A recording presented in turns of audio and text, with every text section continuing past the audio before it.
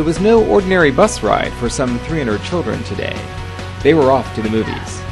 The event was a treat for these children, some of whom had never been to a theater before.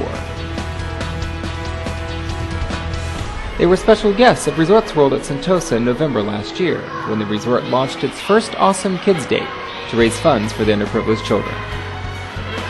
Together with its banking and business partners and the support of McDonald's, the movie screening at Lido Cinema raised over $25,000 for the Straits Times School Pocket Money Fund. Over the past 2 years, Resorts World has contributed to various charities and community causes such as Child Aid, the Milk Fund, and the SGX Bull Run.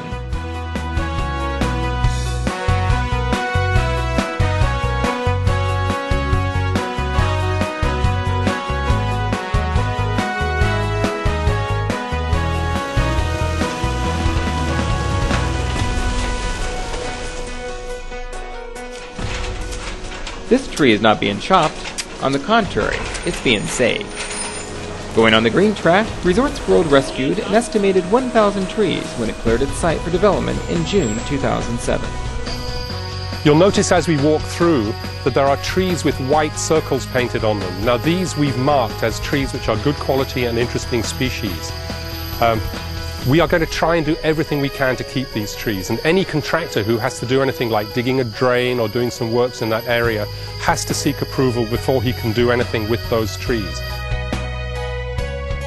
While some of the trees were recycled into timber, others were moved to a temporary nursery.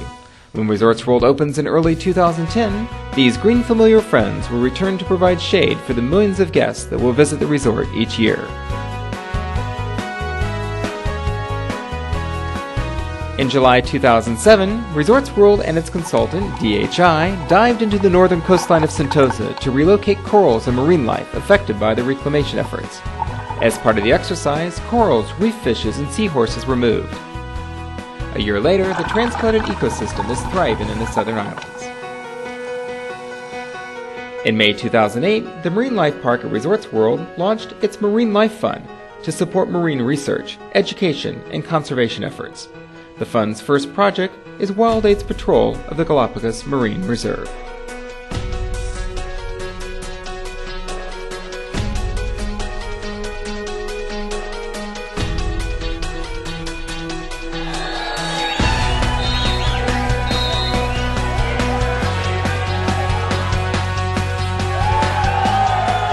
A movie screening, good food, and lots of cheer marked the National Day celebration for some 1,500 foreign workers. It was an event to thank the workers for their hard work in building the resort and a welcome break to their normal routine.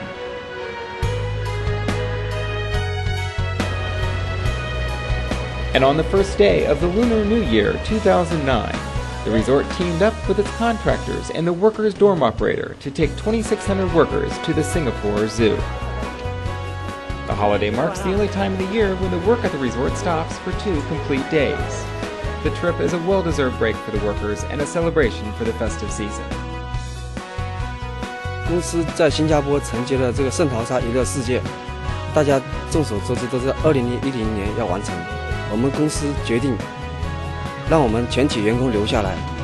公司领导也很关心我们一线的全体员工，就是利用这几天带我们出来玩，动物园玩。我们要利用这几天好好休息，好好调养自己。 在过完节以后，以更加饱满的精神斗志，战斗在我们的圣淘沙工地。